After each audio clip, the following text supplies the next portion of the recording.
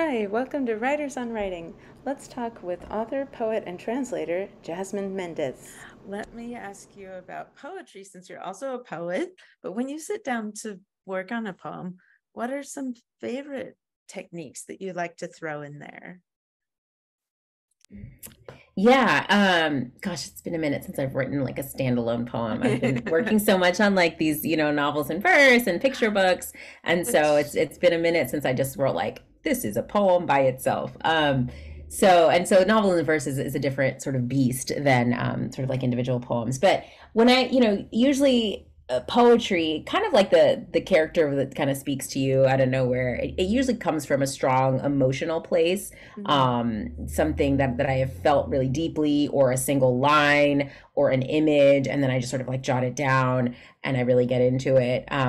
It's been a while since I sort of like made myself sit down and like I'm gonna write a poem today. Usually it's like I have to be inspired, like it has to be something that comes from within me, and the word will come. yeah. But then again, like in drafting, I will say that I usually lean into sort of my tried and true kind of crutches of alliteration, repetition. I love repeating lines or phrases in aphora, sort of the beginning of lines or the ends of lines. Sometimes a little bit of rhyme. I'm not Hmm. huge on rhyme, but sometimes it just kind of happens. Like I'm just kind of in the flow, and like the word just, the word just kind of comes, and then I end up rhyming. But then in revision, that usually goes away. But I like and I like playing with form. Like if I have an idea but I don't know where to start, sometimes I'll just like randomly pick like a poetic form, like a pantoum or a ghazal or a sonnet. I'm not a fan of sonnets, but I might, just for the sort of syllable count. And I'll pick a form just to kind of force myself to Yeah. get something down on paper. And then I will say about half the time to 60% of the time, the form just dies in revision and I get rid of it, which is fine.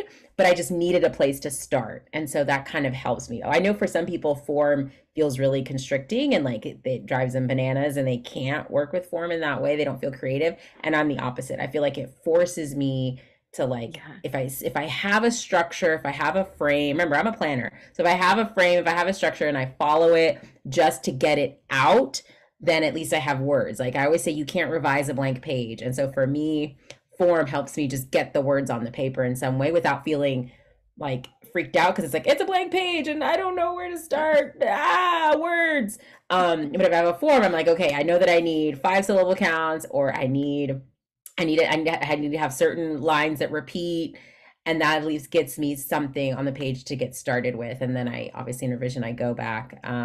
And then in revision, things that I really think about are the length of line. Do I want is does this Hmm. poem feel like a long line poem? Is it a short line poem? Am I going to have end stop lines, or am I going to have sort of enjambments, right, where we're going to sort of continue that flow?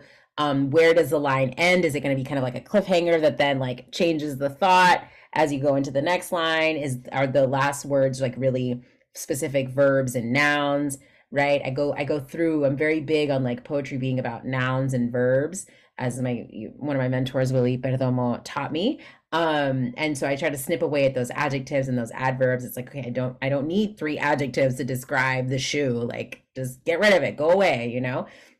And so trying to think about how can I make the language really lively, Yeah. captivating, emotive, and concise, right? Because poetry is about concision. It's about minimal language. How much can you do with the least amount of words on the page? I think a lot about white space. How does the white space Mhm. work on the page? Do I have sort of these big indents? Or in Aniana, I have shape poems. It's very important for me to create shapes on the page to keep it interesting and to kind of create pictures in the mind for the reader. And so all of that comes into play, especially in revision of poetry.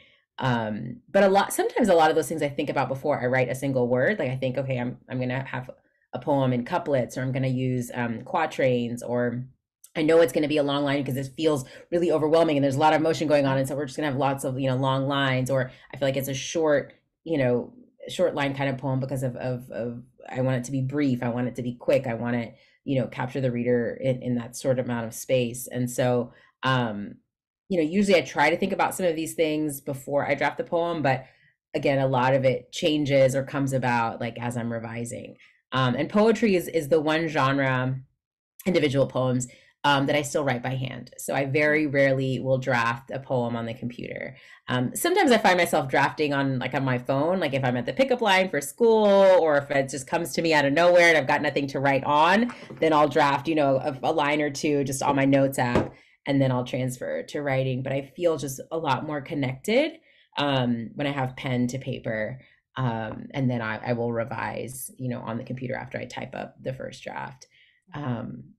But yeah, that's kind of my process, and those are the kind of the things. I love metaphor. I lean into metaphor a lot, and just sensory details are a big one for me. Is sort of capturing the essence of things in a way that kind of. I'm big on. I don't know if you know what synesthesia is, but it's where you can like hear color or smell, I don't know, sound, or those different, or the senses kind of are combining. And so I kind of love playing with that type of imagery in poetry.